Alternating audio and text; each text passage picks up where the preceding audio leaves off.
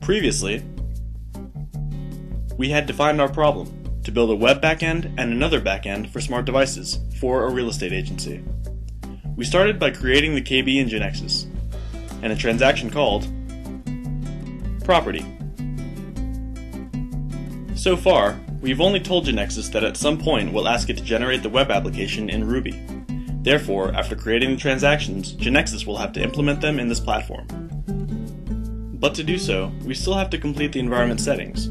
For example, specify a location for the database and a name for it, among other things. We could store the programs in database locally, or in the cloud.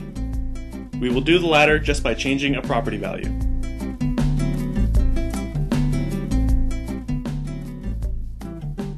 To do this, we'll open the Preferences area in the knowledge base. In the default generator properties, which in our case is Ruby, we look for the Deploy to Cloud property that is set to No by default. We change it to Yes. Just by doing this, all the necessary information will be automatically configured for the cloud. Everything is now ready to try our web application in Ruby. We press F5 to have GeneXus generate it. As we can see, GeneXus shows the tables that will be created in the database in the cloud. In our case, it'll be the table that the property transaction will work on.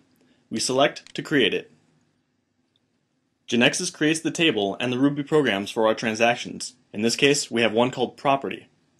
Next, it uploads them to the cloud and opens a browser with the development menu automatically created for us to run our objects and give them a try. This menu is known as the developer menu. If you are already familiar with web development in GeneXus, you can skip this part and move on to the next video. As an example, we'll enter a property. We can see the web interface that was automatically created by GeneXus. We don't need to assign an ID because it'll be auto-numbered. If we try to leave this field, we get a warning that it's empty. Let's enter a name.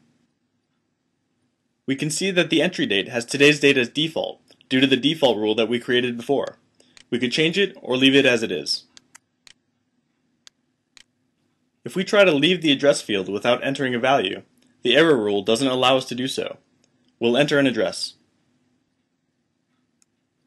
Now we'll select a photo of the front of the house.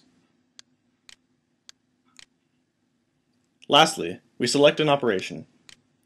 We'll confirm. And we can see that the property has been successfully entered into the system. In this way, we could continue developing the entire web backend. But what about the backend for mobile devices? What kind of application do we have in mind for the smart device? This will be the topic of the next video.